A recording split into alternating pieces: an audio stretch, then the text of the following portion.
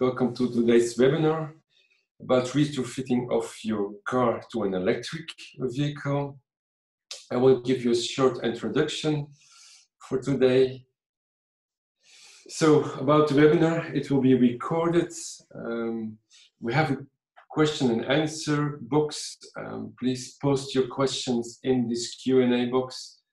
The questions can be upvoted, so if you see questions that are more relevant or more in your interest, please click on the thumb, so these questions will handle. Primarily, we limit this Q&A also to 5 minutes or 5 questions. Also depends how far we get in our timeline. You all, as participants, will receive afterwards the link, inclusive the presentations. Short disclaimer, views, findings and publications of this webinar do not necessarily represent the views or policies of the AVERE organization or its individual participants. So, official part is done with the introduction. I'm happy to announce you as first speaker today, Andreas Hager, the CEO of e-troFit, located in Germany. Andreas, welcome. Thank you, Philippe. Welcome all the visitors. I'm more than happy to be invited by AVERE and Philippe to have a short webinar today. I normally used to walk on stages to tell something, and now I'm sitting in my house and try to have the same emotions over the computer and the World Wide Web, which I normally have in conference houses. So perfect, thank you. So I will stop sharing the screen so you can take over.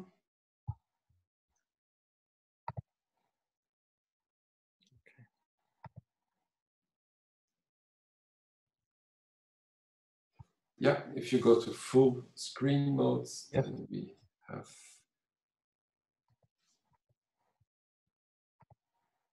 Okay. Good. Floor is yours. Good. Thank you, Philippe. So, yes, my name is Andreas. I'm the CEO of e-troFit. Here you can see e-troFit, the world's most sustainable and economic electrification kit for commercial vehicles. So today, we are mainly talking about buses. Even the motto for today is about cars. You will hear a little bit more from Jesper than in the next round. So today I will talk mostly about buses and the opportunity to retrofit diesel buses into electric buses to be emission-free in public transport. First of all, who we are. e-troFit is providing professional electrification solutions for commercial vehicles heavier than 3.5 tons. And our contribution is to reduce emissions in traffic and public transport. So we belong to a private shareholding company. And in 2018, we have received the German Mobility Award from the German Ministry of Transportation. And in 2019, we were awarded from the Busplaner. It's a newspaper for the bus industry to receive the award of sustainability. Today, we are 42 people working at e-troFit at 2 locations in Germany.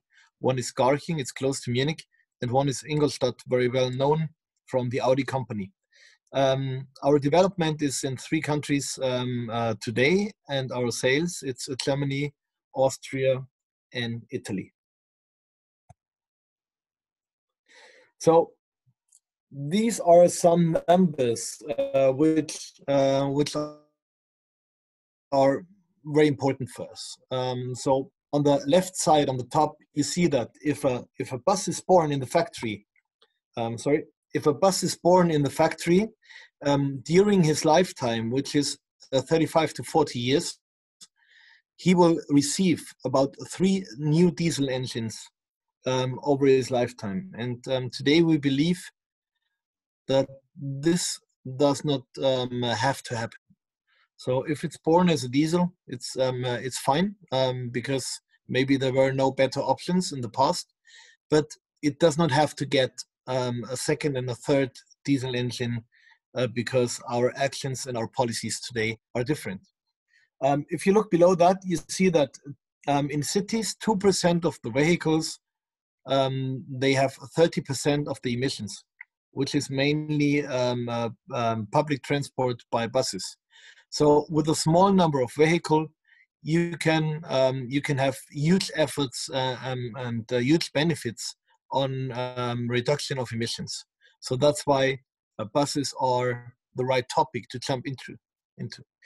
From a European perspective, you see that 99% of all electric buses being used globally are Chinese buses. So as a European company and a European guy, I would say we need to provide more and better options also for added value in Europe.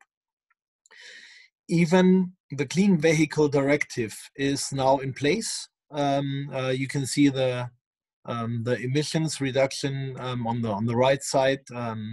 It's 15% minus 2025 and so on. Even if we follow all the new vehicle registrations for the Clean Vehicle Directive, we still will have more than 200,000 diesel buses in 2025. So the new electric bus is an important option, but it cannot be the only one. So that's why a retrofitting is a good option. If people ask, will electric bus with batteries strong enough for the travel distance per day? I would say yes. Most of city buses are traveling 200 kilometers or less a day, which is absolutely no issue to receive by battery systems. But I'd like to mention also fuel cell technology is something which we develop and which will be available in about 2 years on a serious level. The emission of city buses in Europe is quite high. It's 70,000 tons every day, which is very high emission, but we do have emissions everywhere, and it's too much everywhere.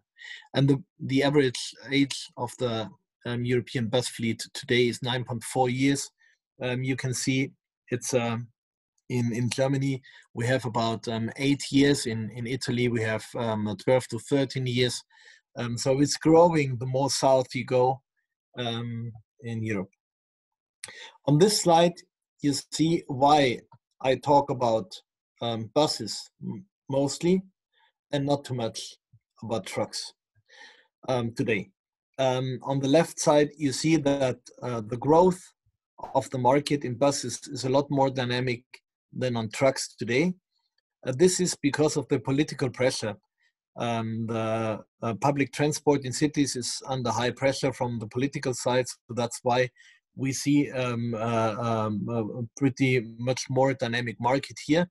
But the trucks will follow, and they are more in numbers, which you can see on the right side. Today we have about 400,000 electric buses globally. We will have in 10 years about the triple of the quantity. On electric trucks, we have today less than 200,000, but in 10 years we will have more than 5 times of the quantity. So from a quantity perspective, the trucks are more than buses, but from a market dynamic perspective, the buses are the better vehicle to go. That's why we have focused in the first step on buses. So which kind of buses do exist? That was the first question we have raised ourselves.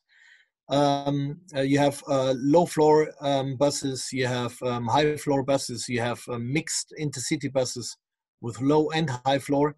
And that's important to have the right drivetrain. So on the city buses, which are the types which we mainly focus on today, you have low floor. That's why we have decided for a low floor portal axle. We have done our own research on the key factors like gradability, especially if you go to the mountain area, which are very close to where I live. I'm close to Munich. The power consumption is an important thing, the price, of course, and as we talk about retrofitting, how easy is it to retrofit the vehicle? And you can see if you take everything into consideration, the near wheel drive is the one which we have decided to go for, and we have decided for a product from ZF in Friedrichshafen. It's the electric portal axle X-Trax. It's very well known as it's in new buses like Mercedes and Solaris as well. So it's the most used electric portal axle today on city buses. You have several driving functions like the hill creeping, hill holder. Of course, you have recuperation.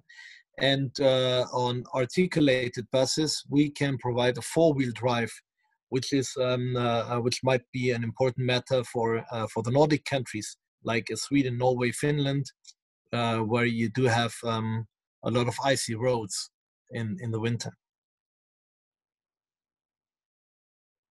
So how we move on then, on the customers, we install a telematic module, which we also purchase from ZF. By the way, you may be asked, they buy a lot of from ZF, it seems to be. We have a strategic partnership with them, which I will come to that point later. So we use a telematic module to put in the existing vehicles to get a clear view about the routes they're going today, about uphill and downhill and stops and traffic jams and weather conditions and everything, to make sure that we will install the right battery capacity. Because a good thing on retrofitting is that it can be a custom-made solution with the right battery size. You should not put too much battery in if you don't need it, because it's a waste of resources and a waste of money. On the battery side, we have a very modular approach. We have developed our own battery module together with our battery supplier. And today we use NMC cell chemistry in our batteries, but we can use in the same modules or in the same system also LTO for high power charging, or LFP for more cycles. So whatever chemistry makes sense mostly, we can use it. And important is that we can install up to 720 kilowatt hours from a systems point of view. Today, we install the battery in the back, in the former motor compartment. And here we have on the regular side, we have 270 kilowatt hours installed in buses. So the charging concept is also very, very important. And in principle, we offer the most two important ones. The plug charging with the CCS Type 2. We can go up to 350 kilowatt. Today, our standard solution goes up to 120 kilowatt, which is far enough as we talk about an overnight charger where you don't need too much energy for overnight charging. On the pantograph side, it's two possibilities. One, you have the pantograph on the infrastructure or on the vehicle. It's up to the customers.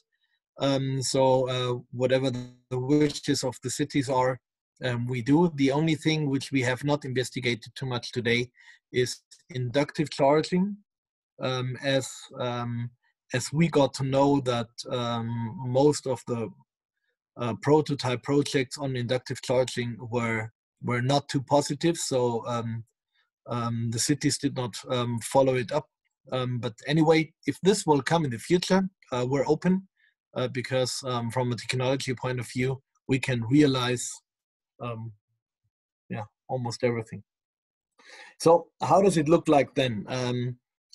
Of course, we have to exchange the diesel engine and the transmission.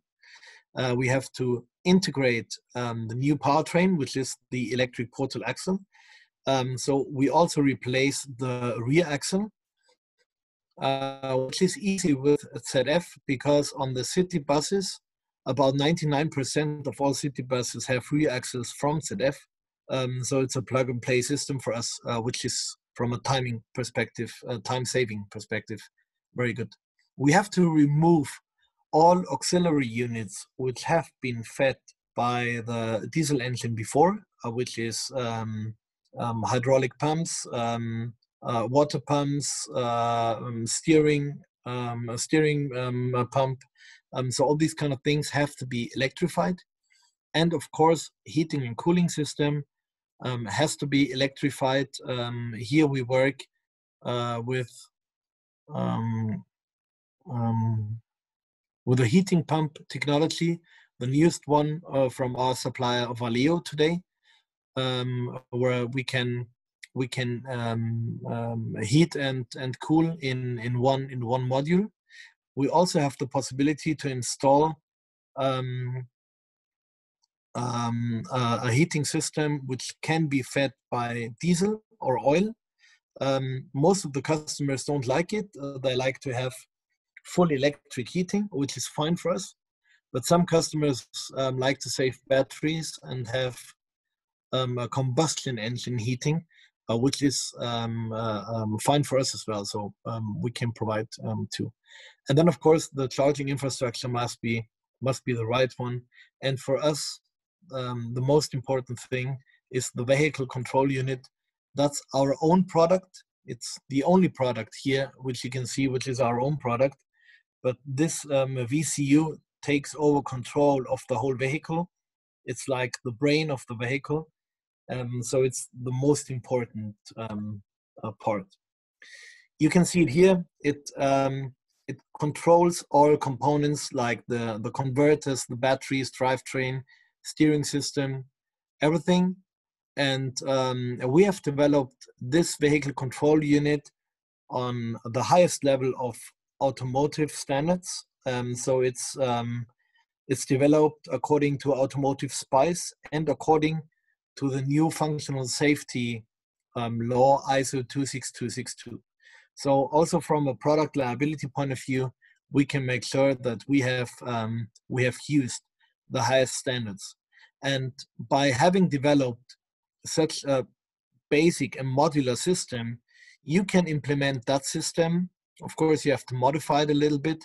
In principle, in every commercial vehicle you like, you see some pictures like trucks or long distance buses, coaches. We also can talk about agriculture machines or road working machines. It doesn't matter because the system in principle stays the same as the system is ruled by our vehicle control unit. Then you see we have a cooperation together with ZF. We're not only using their products on the drivetrain and telematic side, we also use their sales power globally, and we use their service network globally. A very important thing, if you retrofit a bus somewhere, the second question is what to do if the bus gets damaged. Here we have a very well known and a very well accepted service network from ZF globally, which we can rely on. And we also use ZF as a training center for our conversion partners, for our service partners. So that's a very important thing because our business case is a global one. We start in Europe, but we see a lot of opportunities also in other countries like North Africa, South America, and India. Talk a little bit about numbers. It's only 2 slides to go anymore. Talk a little bit about numbers. What happens on the CO2 emission compared to a diesel bus today? So if you purchase a new diesel bus, Euro 6, the production is about 22 tons CO2 for the production. If you have a new e-bus, you are about 43 tons CO2 emission, mostly because of the battery. By the way, we have considered that the battery is manufactured in China, where the Chinese energy mixture is probably the worst globally, but we didn't want to put anything too positive, so we have taken the worst conditions. And the last one here is a converted e-troFit bus with 32. So how we can calculate the 32 on production? It's the difference between the diesel bus and the new electric bus, which is mainly a battery and drivetrain and all these kind of things. And we have considered half of the CO2 emission of a new diesel bus, because the bus has already spent some years, so we cannot take over 100% of the CO2 emission on our system. Nevertheless, it didn't make too much difference, because you can see that already in the first year of the 60,000 kilometers, the diesel bus has already emitted 120 tons, whereas a new electric bus emitted 46 tons, and a retrofitted bus from e-troFit 35 tons. So over a time frame of 10 years, 600,000 kilometers, which is pretty close to one lifetime of the battery. You have a saving of 944 tons of CO2 emission, and that's pretty a lot per vehicle. So if you would convert only 5% of the city buses in Europe, you would save annually 1.3 million tons of CO2 emission per year. And now the most important thing, it's even cheaper. As you see here, that's on a 9 years calculation. The reason why is that from a financing point of view in Germany, everything's on 9 years on the cash flow. So in 9 years, including energy consumption, including diesel prices or energy prices, you spend on a retrofitted bus 580,000 euros in 9 years. And you deduct the residual value, and then you have real costs of 540,000 euros for 540,000 kilometers, and 9 times 60,000. So it's very close to €1 per kilometer. If you see here on a Citaro bus from Mercedes, which is the most sold diesel bus today, the initial price is only 250,000 euros, but after 9 years, you did spend 684, so probably or a little bit more than 100,000 euros more. Why? It's because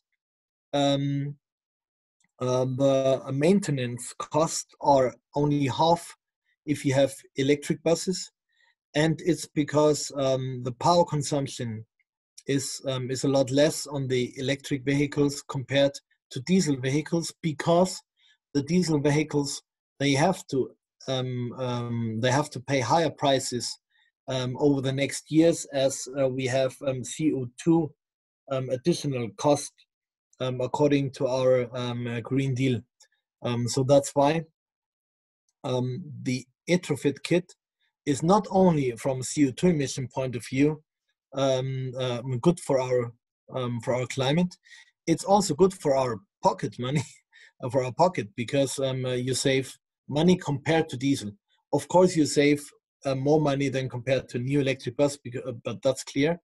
But you also save money compared to diesel, and that's why we believe that we can help to make the change properly very much in the next years. And yeah, we're open for any municipality and for every country across the globe to help to reach the goals, because this is our contribution still to help to make the change. And here you see two pictures of the first bus we have converted. It's an old diesel bus with an age of 17 years, being fully converted, and yeah, it's some more to come in the next years, hopefully. So that was my last slide. Thank you very much for your attention, and I saw that we have a lot of questions and answers, so I'm more than happy to answer them. Thank you very much, Andreas. It was very nice to see the insights of retrofitting buses. We have indeed quite some questions popping up. I will see which one we can take. Also, we'll suggest that you maybe can answer the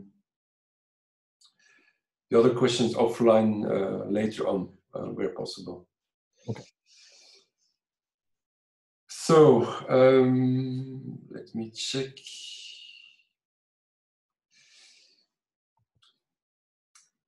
Do you face fuel cells as competitive technology for buses?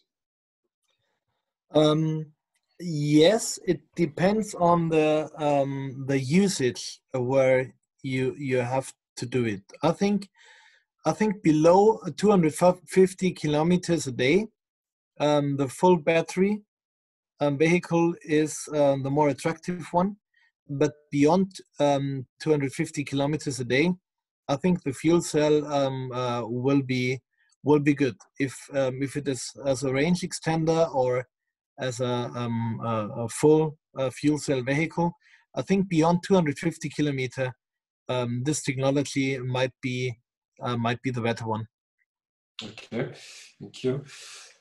Question which became very popular apparently is what is the weight difference between a former diesel system and the bus with the battery system? Yeah, it's in our case it's exactly 300 kilograms.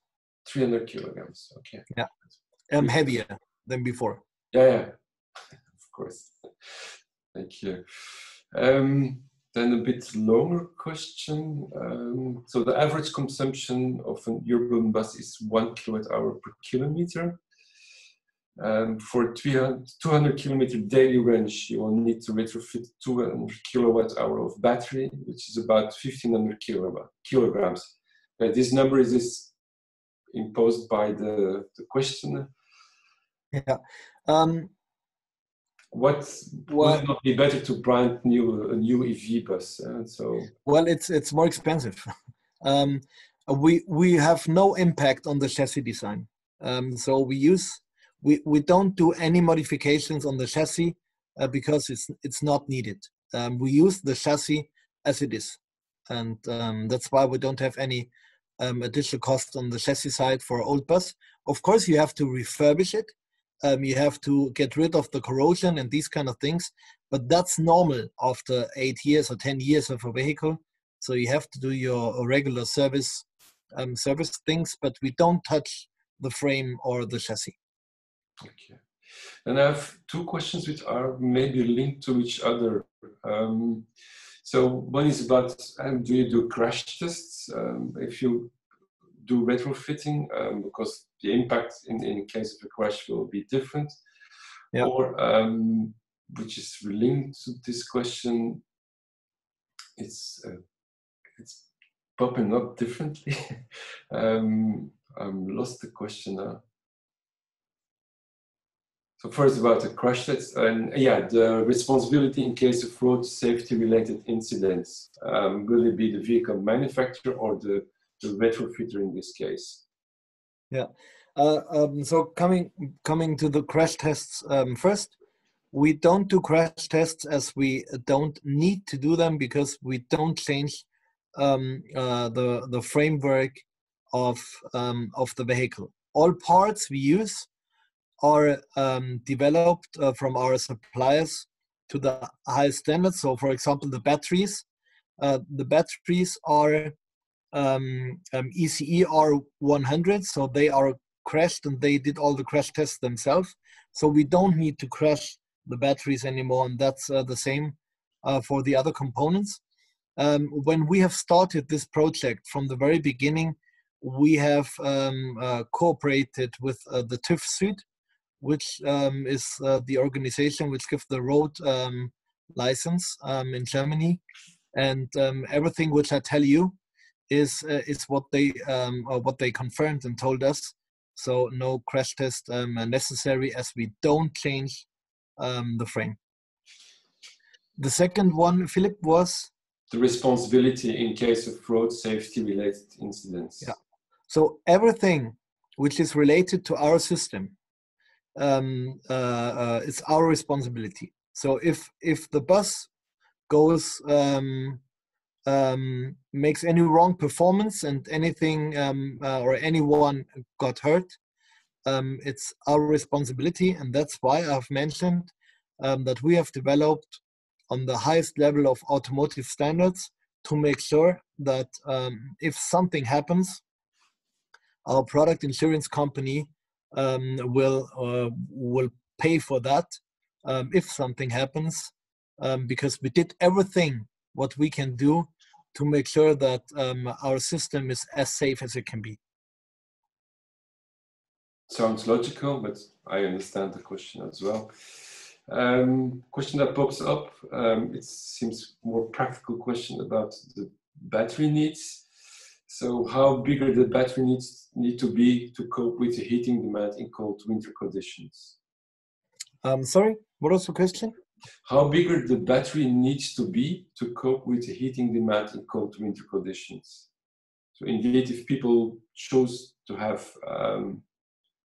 the heating system on battery supply, how much bigger the battery should be? Well, it depends on where the bus is used. Let me say it differently. Today we have 270 kilowatt hours in our bus integrated, which is about 240 kilowatt hours usable energy. And this energy is good enough to go 270 kilometers a day in one run. If the weather conditions are like spring or autumn, and it goes 200 kilometers if we have worst conditions like very hot temperature or very low temperature where you need a lot of heating. So it's I think it does not answer the question exactly, but it's better to understand that the range you can go differs, because you on the battery side, it's we can go on the roof. That's possible to increase the battery, but first of all we would need to see if our current structure would fit to what the customer needs. So if you are in South Europe, like at south of Spain, or if you're in North Finland, I'm quite sure we can reach only about 200 kilometers where we should calculate on. But if you're Central Europe, like Belgium or France or Germany, we can calculate up to 270. Okay, thank you very much. We answered already more questions and running a bit out of time in the Q&A.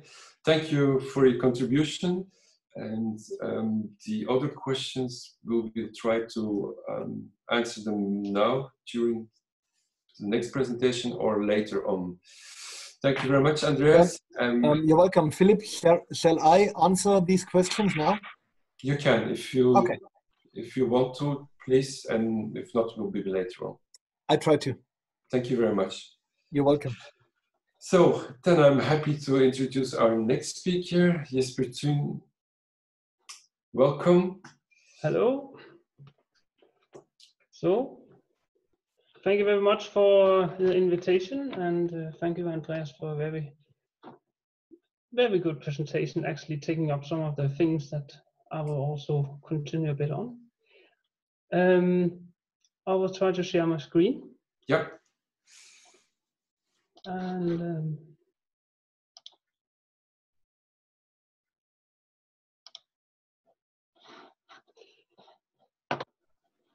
so I went into full screen mode, definitely. Do you see my screen? No, not yet. No.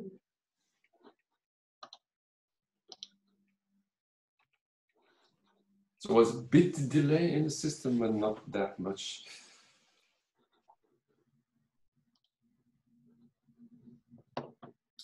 Here we are.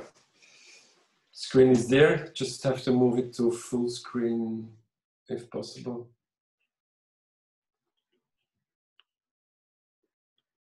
So,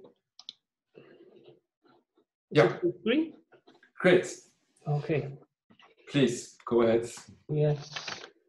My name is Jesper Thuno. I'm from the company eCap Mobility with the head office in Winsen near Hamburg in Germany. eCap is privately owned by Höpen, which also have some other interesting companies in this regards underneath.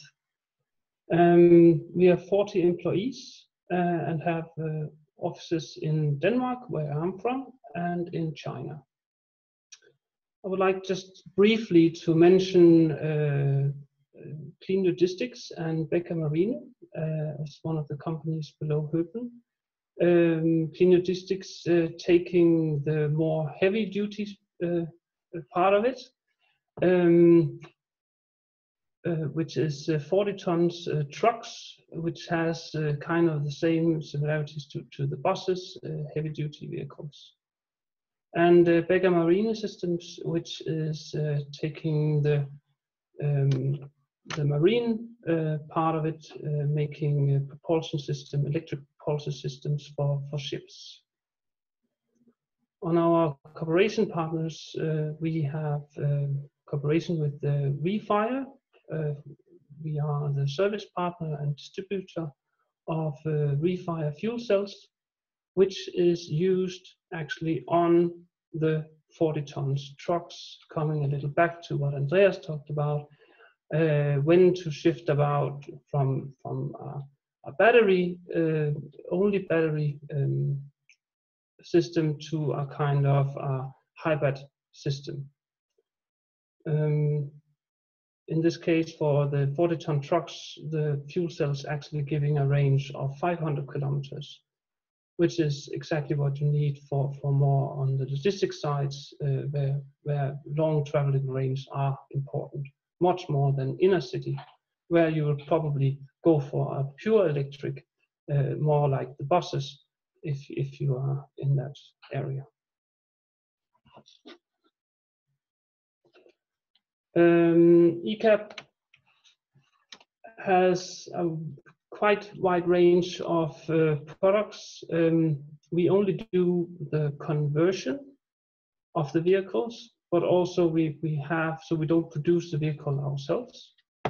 On top, we do development within a lot of sectors on the utility vehicles, but also on wheel loaders and going into power banks and alternative to generators, diesel generators for remote locations, also using the fuel cells in some cases. The marine segment also has the private part of it, which eCap takes care of in conjunction to Becker Marine, which is more on the bigger ships. But more or less, we do conversions of more or less anything. In my next slide, I would like to start off where Andreas also touched upon is on the CO2 emissions and how to see that or deal with this, and how can retrofitting or e-swapping or whatever you would like to name it be a part of that solution.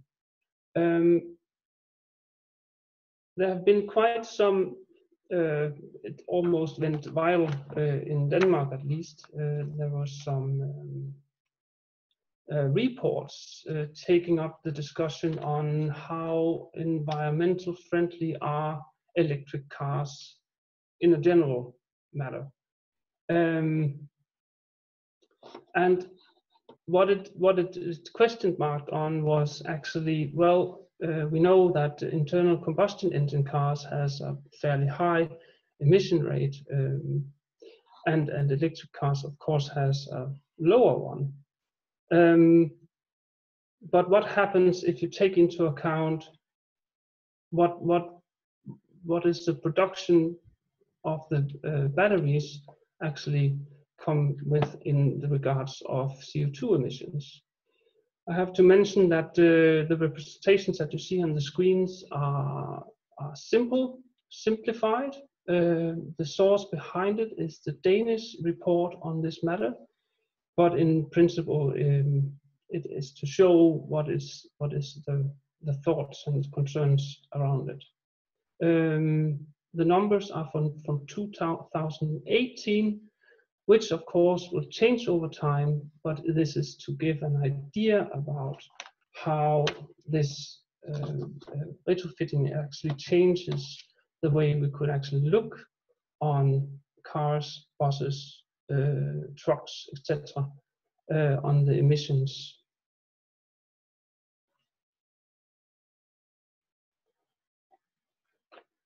So from various sources, there was this add-on that the battery production added on a tremendous amount of emissions when produced, which is rightfully, if you compare it to a new car with a new electric car. Then, and CO2 is not being the only difficulties in the production of batteries, but it's an easy way to represent what we're trying to show here. Production of a battery, of course, is fully dependent on how big a battery is, but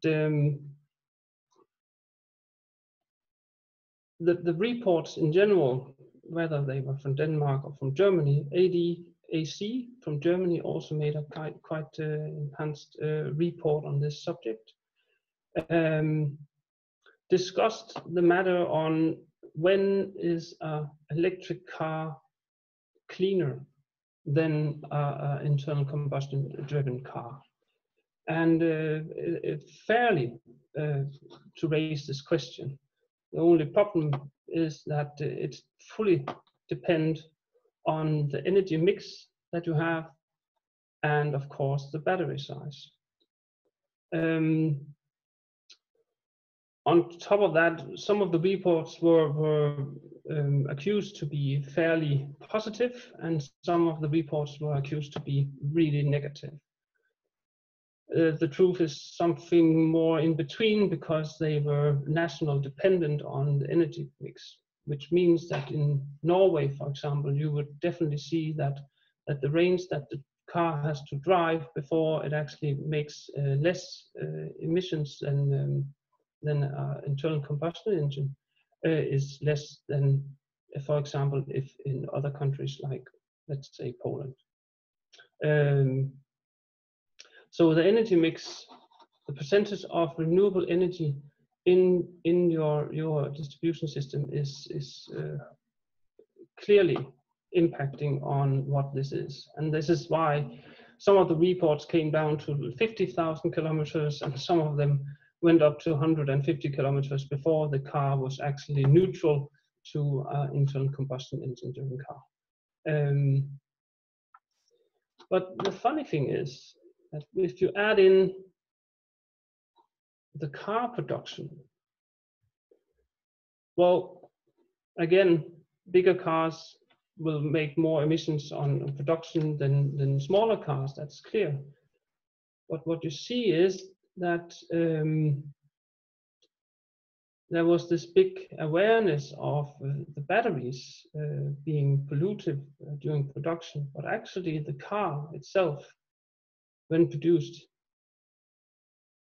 makes exactly, more or less exactly the same, or equals at least the same emissions as the production of the battery.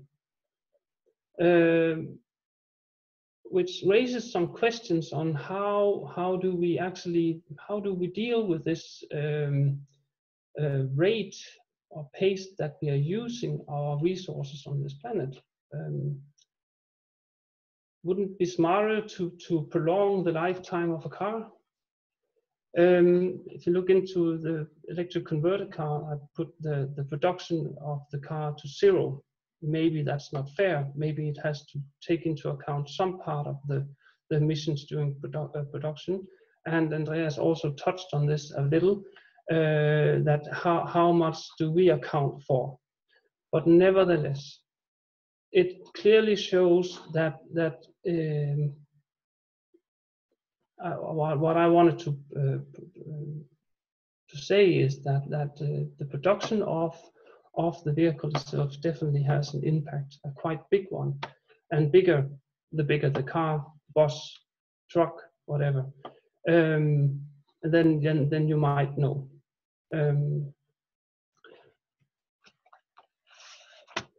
So this is where the retrofitting or e-swapping or of cars or vehicles in general come in.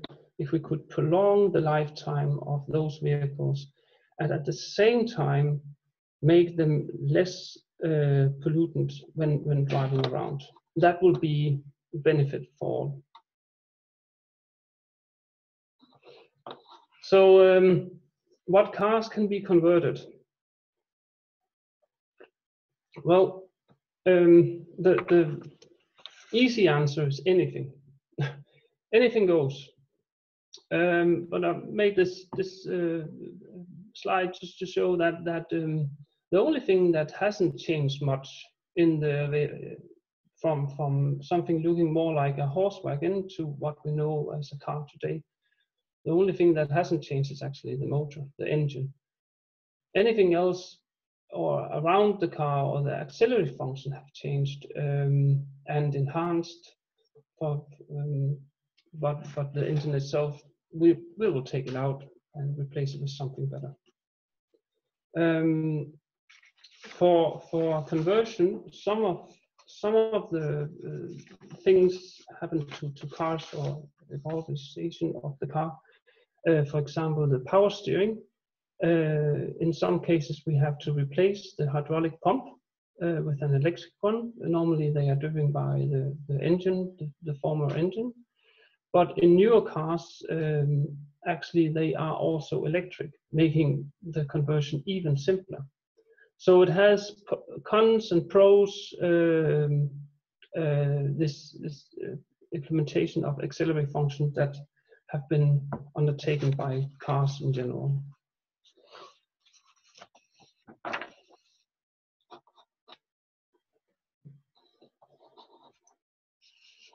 Just to give you an idea about what you could expect from a conversion when talking about passenger cars, which is very much different than we were talking about trucks or buses. The passenger car is of course smaller and has some limitations that you have to stay below. But just looking on what happened during, let's say, since you saw the first electric cars coming in, and what actually happened is that if you're talking about a conversion today, you could expect something like this in the upper end And already today, we are putting in 400-volt systems into rebuilds or e-conversions. We are providing all the torque you need, just as if it was a new car. We are limited on the kilowatt hours or the battery size in general, what we can put into an e-conversion compared to a new car that you would buy directly from factory. But nevertheless, it definitely provides a solution for most customers. And just to say something a little about the batteries, that's also shifting. We are following the involvement of or what's happening on every on the battery side, especially what we put into the cars. So typically we would have put in NMC batteries as the power density is quite high, but shifting more and more onto battery chemistry that is the lithium iron type, which is not flammable and actually provides a much higher degree of safety. So we take in and put into our conversions every time we have something that where size and weight and price comes together so it fits into a passenger car. As soon as they will be there, we will also be ready to implement it.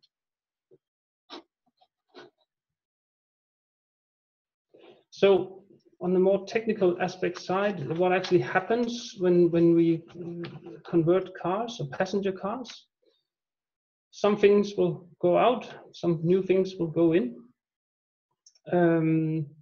Taking out the engine, the radiator, typically it is replaced with something smaller, not necessarily, but typically we need the space for other components, so the radiator will go out, and the exhaust system of course is not used anymore, and the fuel tank.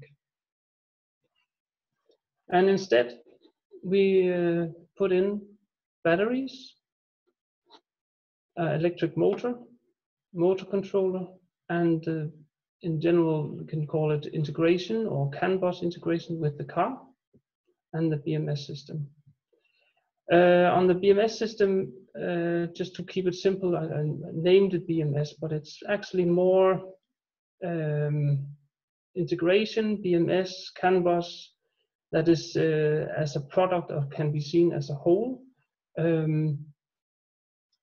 as it is the control of the battery and how that is interacting with the vehicle, existing vehicle. The BMS system being the vital component on how the battery, the safety of the battery firstly, but also the lifetime of the battery, and how much you can actually use of the capacity of the batteries, and etc.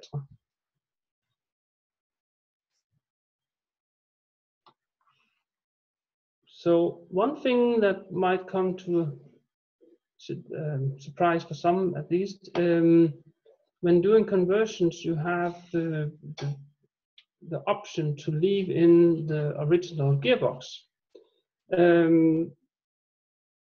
So when we don't take out the gearbox normally, but at least the customer can decide if they want to do that, as it also contains the differential that is needed. In some cases we replace the gearbox with the one gear drive, having also this differential which is needed. I put on some kilos or some numbers here. They are worst case, but nevertheless to give an idea about what happens to a car when you convert it. Taking out something looking like 150 kilos, but putting in 300 kilos. And that is of course coming from the batteries. And 150 kilos may not sound of much, but seen in relations to a car, it actually adds on 2 passengers. I guess I also know a bit about the truck side of it, the bus side, where this is not a critical issue in the same way that it is for passenger cars, because the relations between the car weight and the battery weight are simply different. And this coming a little into the dialogue that we need to have with our customers when they come in with good ideas on how the range should be for their vehicle. Rightfully put by Andreas is also that it is really most of the time a waste of resources to put in more batteries than you actually need. Something like 50% of all driven ranges are below 50 kilometers. So you can do much more with much less. But the physical placement of the batteries are typically in the front and in the back. Motor, controller, integration, and etc. are typically placed in the front of the car. And we divide the batteries into typically 2, meaning that we can shift around the weight distribution in the car to either match or even sometimes improve the weight distribution of the previous car. Here are some of the technical aspects that we face when we go into a conversion of passenger cars. And the overall topic is actually safety. What happens when you start to put in batteries into an electrical or an existing vehicle? Safety is our main concern, especially on the battery side. But also the amount of current, meaning also the amount of torque, which is proportional to the driving fun. At the same time, keeping the customer's wishes for driving range, not exceeding the actual allowed load, having some payload also available, etc. Then a little on safety and certifications. What differs a bit on the difference between a new car and a retrofitted car or a converted car is that the regulations that you have to uphold is European, typically for new cars, but on conversions they are typically national. This also means that you cannot take a car which have been approved in, for example, Germany and import it to, let's say, Denmark, and expecting that they would just approve it for roadworthy. But what we do see is that there is some common factors or some common rules that apply also in the national rules, and they are of course taken from the European rules on electric cars. The most used ones that we will see is the ICE 10, which is electromagnetic compatibility, IMC, and the personal safety part of the 100 ICE, and everything else actually goes into the regulative 13H. I will just swiftly go through the IMC and the personal safety part of it. So when we take cars, I have to look at the time, I'm sorry, just to be sure. Yeah. That when you convert a car, you suddenly go into interacting with your environment on a disturbance level.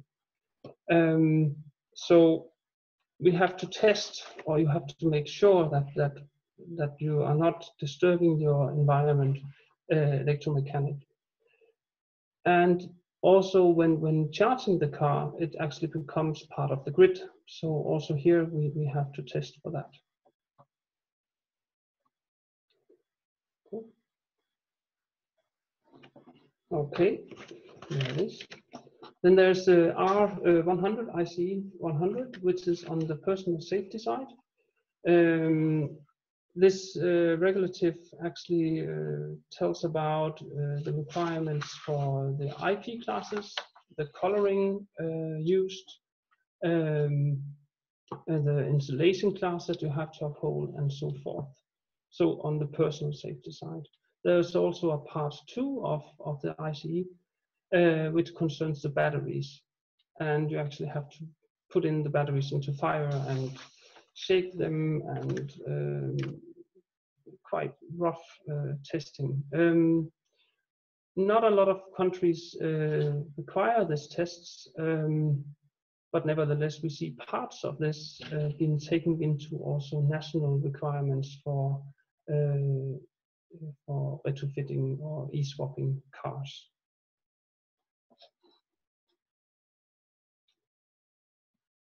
So who can do a conversion? So there's more or less 2 ways you can go if you're interested in converting a car, a passenger car. There's quite a number of companies which provide a kit, so everything is prepared. Or you can go the direction of a turnkey conversion, where you leave it to the conversion company to actually do the full conversion. Which way you would prefer to go? Actually, it of course depends on your skills and how, if you think this could be something for you, if you go for the kits on conversion kit. But what is important is that you find a company that you trust and actually can show cases from other conversions, which partly because it is about safety, personal safety, how these actually are developed, but also that these components, what is the lifetime and what is the guarantees, and etc. So either way, if you go for the turnkey or the kit conversion that you can do yourself, definitely find someone that you trust and can actually help you on this.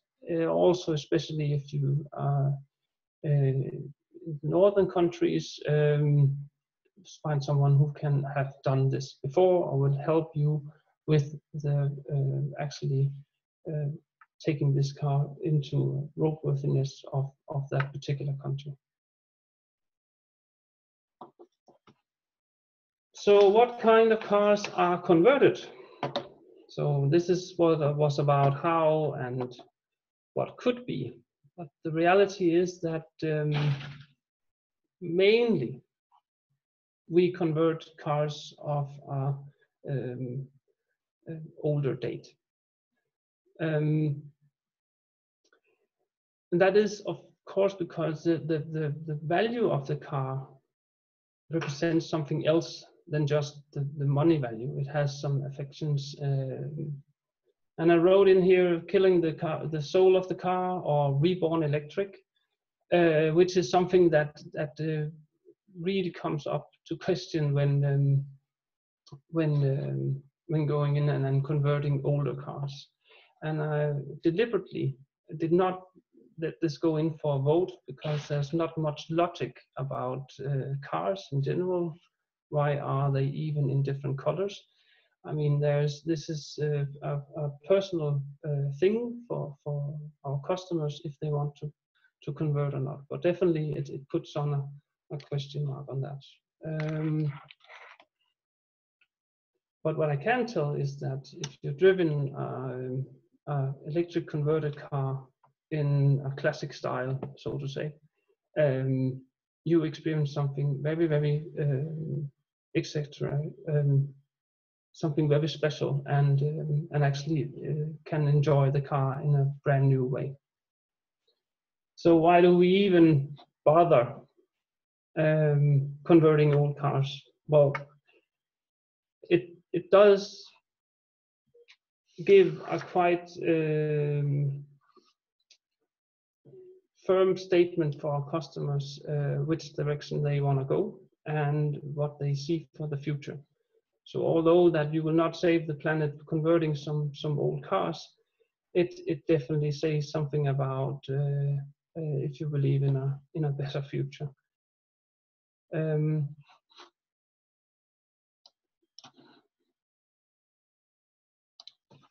So we actually convert more or less anything, and have had some quite nice cars in our hands. Yeah, it's a silent ride, emission free, and it kind of shows when you're converting cars, it is a challenge, but also at the same time shows that anything, almost anything, is possible when you're converting. And it could be a bridge, a fast track to environmental driving experience. Yeah. Thank you very much. Thank you, Jesper. Good to have the insights of a different point of view and of retrofitting indeed everything that is in our wish list. So I have quite some questions popping up. Yeah, let's see. Some are more technical, some are more about legislation, etc. So one pops up very high in the ranking is the following question. Given that the converted car gets considerably heavier and faster in acceleration than the original one, you also upgrade the braking system in any way? If you don't, do you recommend it? So when starting a conversion, this dialogue with the customers, which is definitely needed. You have to decide whether you want to just electrify the car, convert it one-to-one, or if you want to enhance it. Actually, just in electrifying it will enhance it, and it will be more fun to drive. But as soon as you go beyond on what the former combustion engine would give you from, let's say, torque, the considerations on gear and definitely also braking comes in. What we see is that typically we keep it just below, so we don't change the brakes, because the price will definitely increase when you start to touch on those parts. But a possibility, yes, there is no limits. Good, thank you. Then a few questions about homologation and legislation in the markets. Yeah. So what about homologation of the converted vehicle? You answered already during your presentation, but how is the market situation in Europe for the moment? Yeah, so conversions in general, we would like to see or we do also see an increasing interest for converting newer cars, but we have to say that today it is the classic cars which are in the private segment what customers request. Did that answer, or just what was the question again? So about homologation of converted vehicles. So indeed, yeah, but I think we need to see or to know what the situation is in Europe? Is it possible in all countries? Is it? I know that France is one of the countries that announced it recently. Yeah, so how difficult it is to actually get your car approved in the different EU countries. Yeah. And that is different, as it is a national regulation that you have to comply to. What you can do, or what we do, is that we more and more actually does the requirements for the European rules, and thereby have a really good argument when coming into the different countries. But they are different, and you should keep that in mind. But nothing is impossible. Until now, we have succeeded. So, and others too. So. Yeah, there is many questions that have an overlap. It's indeed about the braking system, how it works, if there is an upgrade necessary for the braking system. So I think you have answered this question already.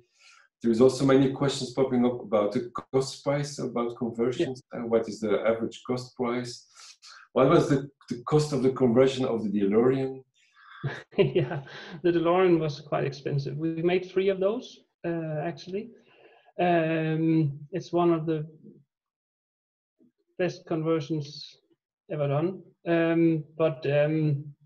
Yeah, the car simply just allows you to do crazy stuff, right? So, but let's get the elephant out. And a conversion is it would be something like starting price 25,000 euros. That would be kind of a starting price. And the conversion of the DeLorean is more expensive. Actually, there was 2 different conversions. One which was 1-to-1, meaning that it would have the same power as before, much more fun to drive. And we also did a conversion where the customer required or asked specifically for a longer range, which then again meant that we had to put on new brakes, different suspension, and the price definitely went up. And I think it was 40,000, not 100% sure, but as soon as you go into this, you have to test more. You have to go to a test track, and on and on. So the more you touch, the more you change on the car, the more you have to test. Of course, yeah, seems logical. So there is also questions, yeah, how many passenger cars you already have converted? Any idea how many kilometers have been driven? Oh, good question. I don't know. Sorry about that. I really don't know. You don't know. That's fair. No, a lot. A lot. You cannot know everything. So, yeah. And one small remark here, which I appreciated. So, so about the video, the car that you showed there, the amphibie car. Which model is it again? Can you help it out? It's an existing car that you have. Yeah, it's an amphibie car that from a customer that we converted. And it just shows that anything is possible, right? You have water and power and batteries, and does it even fit together? And yes, it does. And it's giving a silent ride on the water that yeah, you would not be without. What's the name of the model? Do you know it? I don't remember. Sorry for that. But there's not many of those amphi cars. They were not. People wanted a boat or a car. Yeah. But it's a fun one. Yes, it is. Okay, thank you. There is a few more questions, but we can try to answer them later on. Or if people have questions that are really emergency, please post an email, and yeah, we will address them to our respective speakers. Thank you, Andreas. Thank you, Jesper. Thank you for your contribution today. We also have upcoming webinars the coming months. We continue during also July. Andreas mentioned earlier inductive charging. We have on the 1st of July, the timing is not set yet, but we will talk about inductive charging in the road, inductive units for passenger cars, how the approach is. We have updates from the European Alternative Fuel Observatory with some studies, and the World Electric Vehicle Journal. So that's the academic approach of with studies shares. And accordingly, the EVS updates, which we are partner of. Thank you very much for today. Thank you for attending, and keep in touch.